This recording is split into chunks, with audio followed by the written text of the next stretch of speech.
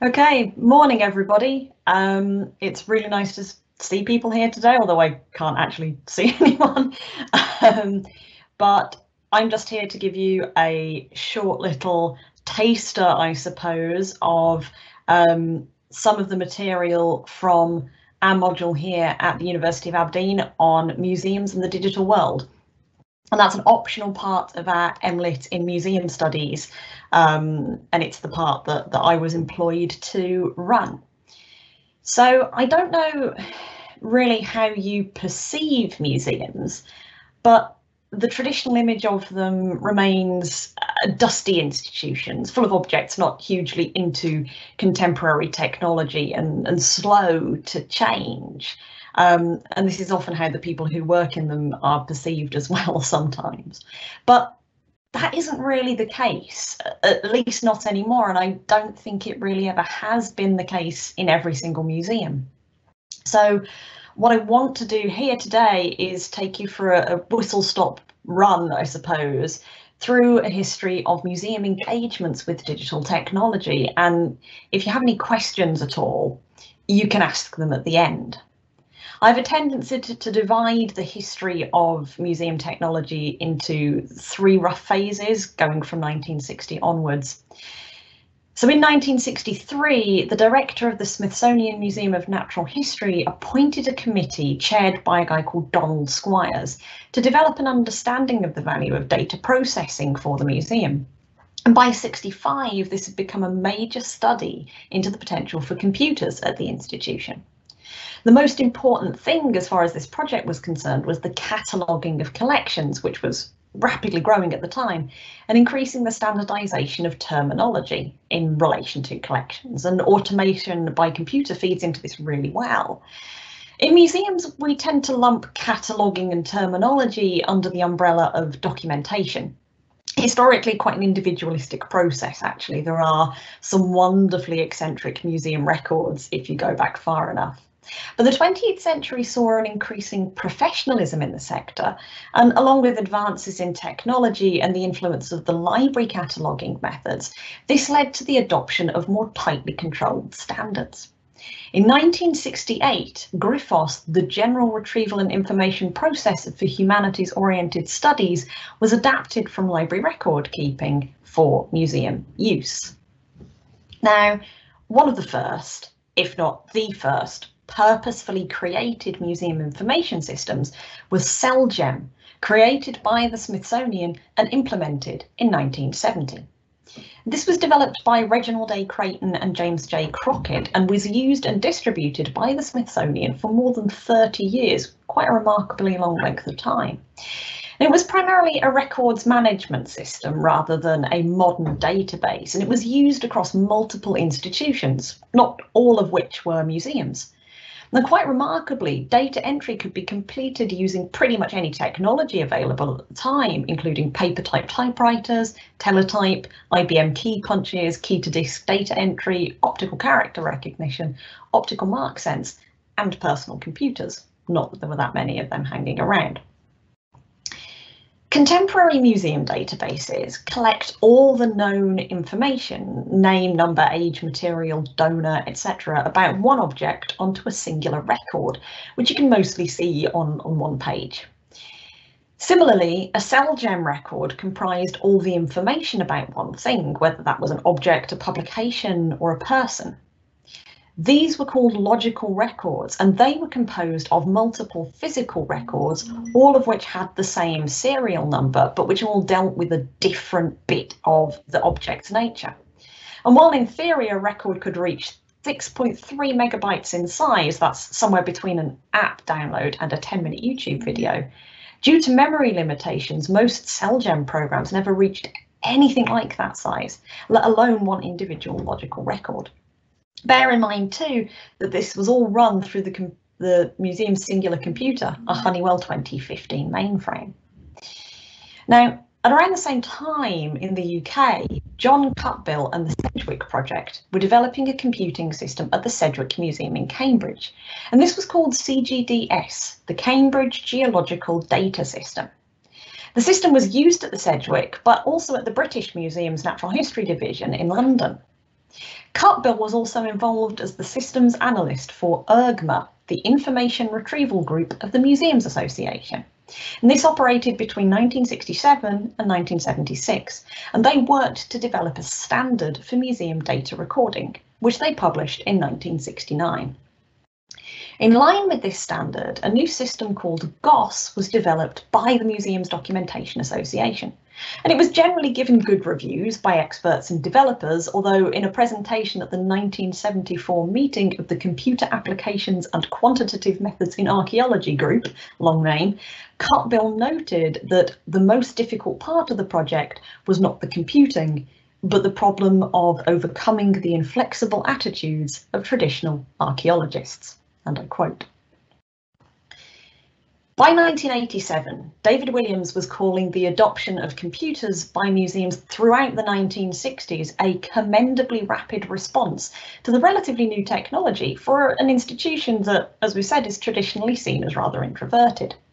And in a sense, this was absolutely true, but it was driven by a variety of factors, including not just technological developments, but the influx of collections, the interest and passion of individuals like Cartbill, and a knowledge of what was taking place in the library sector. And it's really interesting to note that these projects were mainly about utilising computers in areas that museums already had experience in and wanted to make more efficient, rather than about rethinking what museums might be. At this point, computerisation was a tool for enhancement rather than really development or change. And we can say that this period of initial development and standardisation started to come to an end in 1977 with the founding of the MDA, the UK's Museums Documentation Association, which was initially formed by IRGMA. This group aimed to connect collections information across a wide variety of museums, but they also provided standards and documentation practice guidance. Once this was in place, and once the new museology, which I'll mention again in a moment, came into action, we can be said to have entered the second phase of museum computing, which really begins around 1980. And that's the phase we'll enter now. Now, 1980 to 1999 was a time of incredible change for computing in the broader social sense, but it also saw a considerable theoretical shift in the attitudes of museums. This theoretical shift was known as the new museology, and it involved the transfer of attention from inward-looking collections focused work to a consideration of the potential of museums to have social and political impact, much as we see them doing today. And the period was also one where information storage, as much as object storage, became part of the work of the museum, and around it, the knowledge economy was starting to grow. And nonetheless, the developments began in previous decades related to databases and standardisation continued apace. More and more computers were acquired by museums. By 1983, for example, a whole 28 of the hundreds of museums in the UK had a computer. And by 1986, Kew Gardens had a database of living plant collections, which contained over 86,000 records. And recording and standards remained important. In 1987, MODES was launched by the MDA as one of the first collections management systems, CMSs, basically an object database, that you could purchase off the shelf. And I used MODES in my first collections management role. Ideas about standards in terminology and practice were also key throughout this period. By 1994, the MDA had launched Spectrum, which is the UK's collections management standard, now in its 5th iteration and used around the world.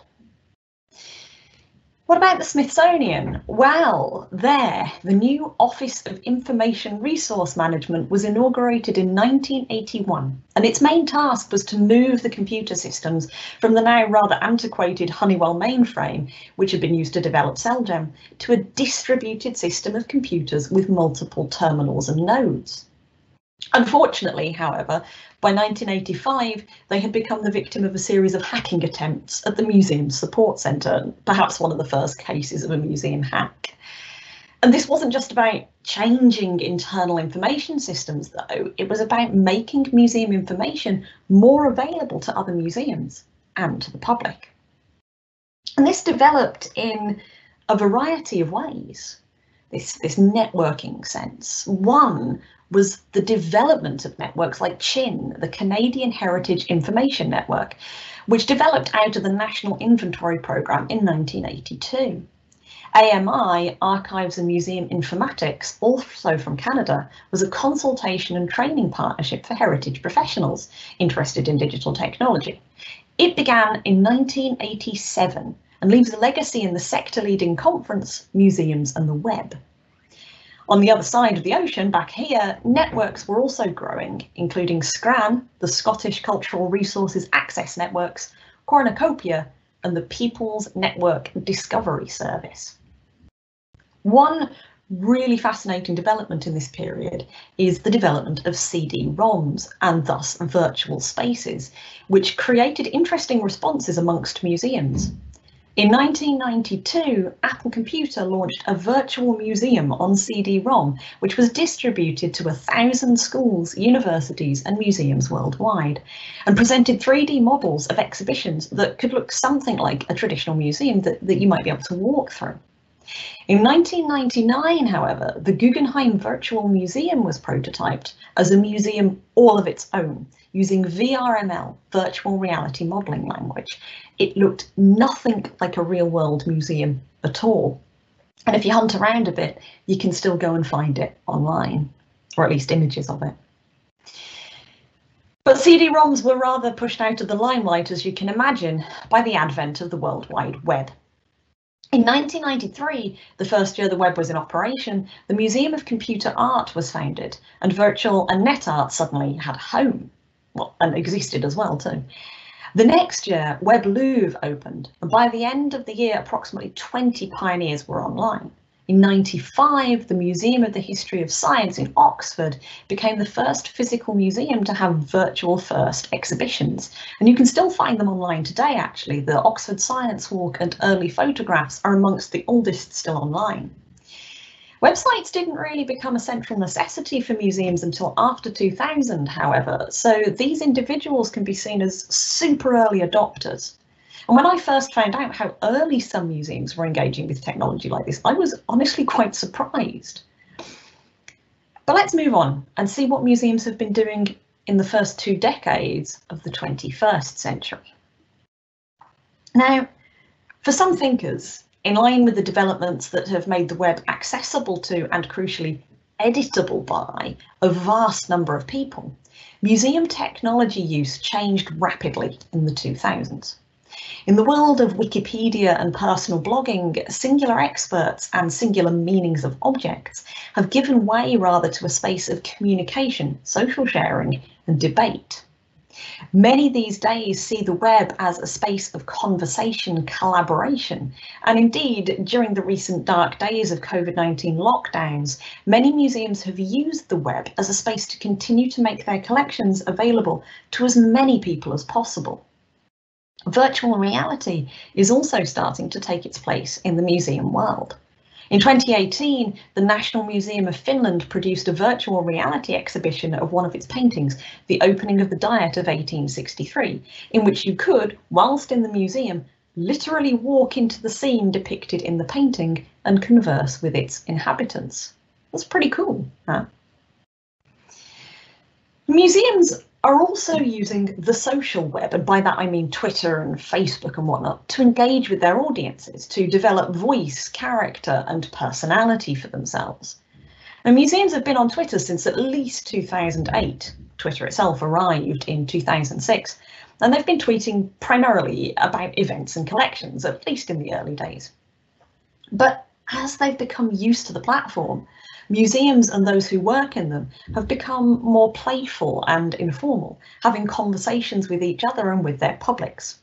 Events such as #Curator Battle, which allows museums to challenge each other for the best example of any particular object or type of object, say think creepy dolls for Halloween, for example. And accounts such as At the Merle and At Museum Bums exemplify this.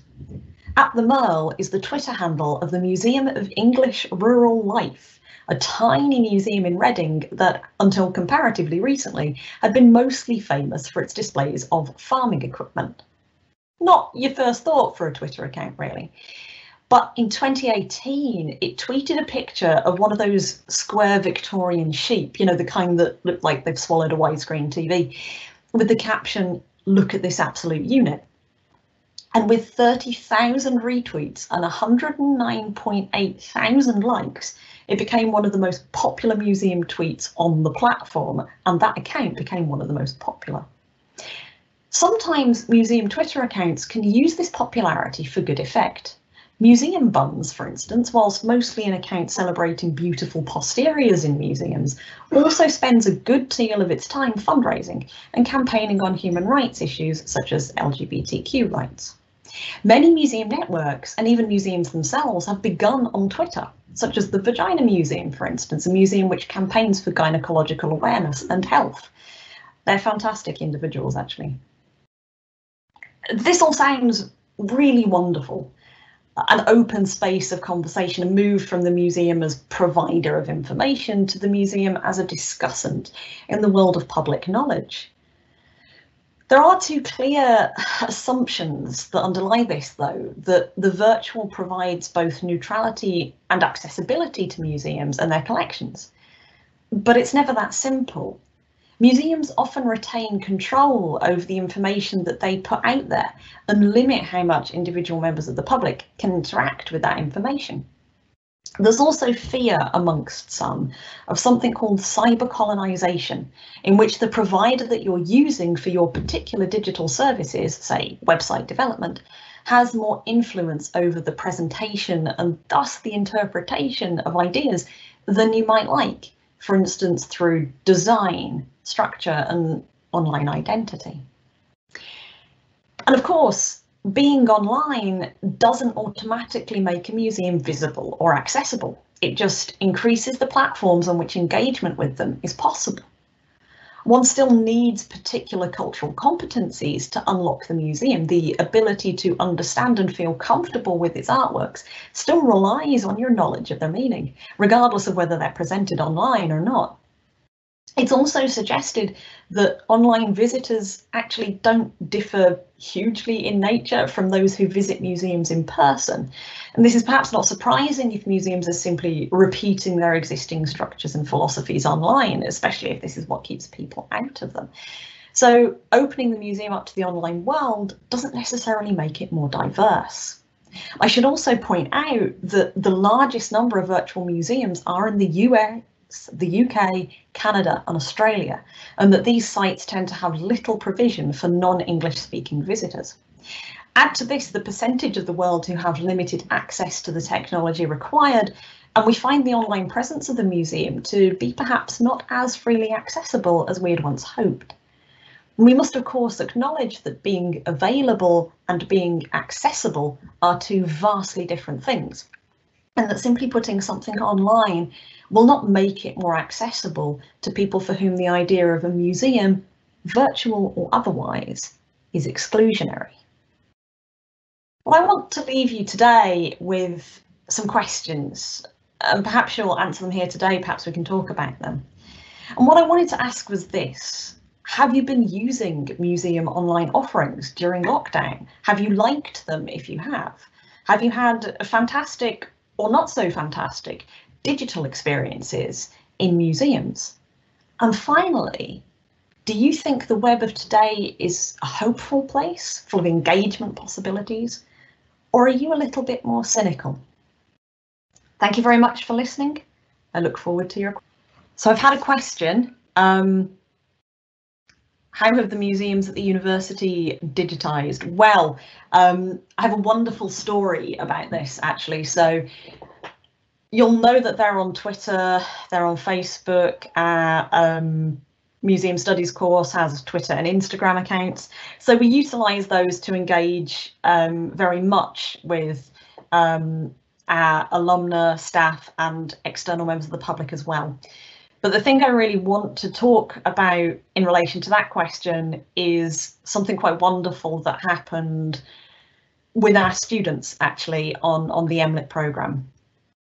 So every year MLit students in museum studies create an exhibition, and usually that is put out in the David Wilson, no, crikey, in the library. It usually appears in the library. That's the library from my old institution. I do apologise about that. Usually put out in the library. Obviously this year that's not going to happen, and the students found out about that sometime around the end of March, beginning of April. Usually the exhibition is up in the summertime. It was really difficult for them to find out that the physical exhibition that they had been planning was not going to happen. But what they were given the opportunity to do was to do the university's very first digital first, and at the moment digital only, exhibition on something called Omica, which is our online exhibition recording system, really, I suppose. And they created between them a wonderful exhibition which you can go and look at. It's on the exhibitions page. It's called Safekeeping, and it's an extremely timely, almost weirdly prophetic exhibition, in the sense that they were planning this in November. They decided they wanted to do something about protection, about the idea of keeping people and cultures safe. And obviously in March, this became exceedingly relevant, and they were able to create an exhibition that tackles ideas of safety and protection with a very light touch towards the real resonance that has at present. So that's a really good question, actually. Thank you. And I do recommend that you go to the museum's online exhibition website and look for Safekeeping. It's quite remarkable. How is online museum work incorporated into teaching? Well, obviously we had the online exhibition with our students that we talked about before. This year it's being incorporated really very heavily here, as you can imagine. Last year I was employed to lead the Museums of the Digital World course, which is where the short lecture that you just heard came from. And in that I use a number of examples, a number of ideas from different institutions around the world in order to talk through a variety of different concepts related to digital. So that's one way in which it's used in teaching. This time around, I'm sorry if you can hear a screaming cat in the background, by the way. This time around, we have really been thinking about how we can incorporate digital elements into teaching. So most of our teaching has been completely digital. We've been occasionally having people go into the museum to look at objects, but that's been very much monitored. What we have done instead is given people access to collections material, collections database, collections information that's online via Primo primarily at the moment. And we've also been doing extracurricular activities, some of which we are hoping in the future might involve more visits to places far throughout the world, virtually as well. I know that my colleague Neil Curtis has taken students, I think, to the Choctaw Nation collections. So that's really quite wonderful. Has COVID affected how people see the digitisation of museums forever, or do you think it's temporary? That's a really complicated question, and it's one that's going to take a long time to play out, I think.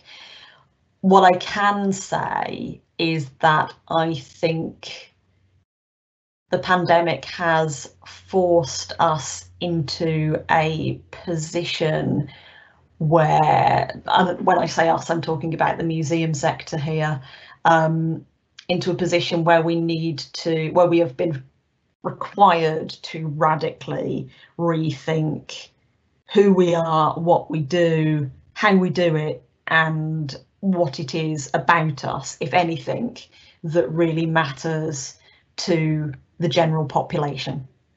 So I think there has been space for a massive ontological shift that was maybe coming already, but has been speeded up by COVID amongst museum staff, particularly younger museum staff and new museum staff, and those who are working in institutions of radical practice, and who are socially engaged, who are socially conscious, who are thinking about the ways in which we can make museums more accessible, more inclusive, and more representative of more different kinds of human beings, and the worlds in which they live. And I think this is permanent, and I think digital will be a part of that. I think that digital has the capacity to offer us a number of tools in order to help deal with the consequences of the pandemic, of shutdowns. There are, for instance, projects which are ongoing to develop issuable styluses so that people can utilise touchscreens in museums without actually touching them. A variety of different technologically focused projects like that. And I think these things are hopefully going to be really useful ways of addressing those bigger questions about museums and who they welcome and who they think they are. And I think that's the most important thing. The thing to remember is that digital is not a panacea. It will not solve every problem, and it will not solve any problem if you implement it in the wrong conditions or to the wrong purposes. But this is also true of museums. In general, museums are a tool for expressing human culture and the ways in which we interpret the world around us. They are not these ineffable, necessary things, but they are quite wonderful things, and I think we should remember that. So somebody has also asked, I would like to study museums, which programs should I look at? As of course, but I would say that we do run a Museum Studies MLit program here, which is a postgraduate taught course. We also run a PhD in Museum Studies, which is relatively new. We're getting our first students this year, and I'm really very excited about that. There are many other courses around the country, each of which have their own particular angles and ideas and advantages and disadvantages in terms of what they teach. So I think the thing that I can say to you is that you need to find the programme that fits your values and your ethos and your needs. And I can't tell you what programme that would be, although I would say, you know, come here. If you want to contact me, by the way, about anything like that, you can do so at my email address here, which is jennifer.walklate@abdn.ac.uk. That's JENNIFER.WALKLATE@abdn.ac.uk. And you can send me an email anytime if you want to talk about particular aspects of the programme and what we do here. And also if you wanted to ask me kind of any other tips for courses, the ones that pop into my head immediately are Leicester, Manchester and Reading. Yes, Anna's just put my email address in the visible Q&A information.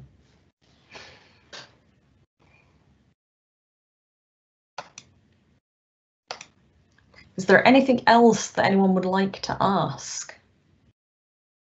I hope everyone has a great weekend.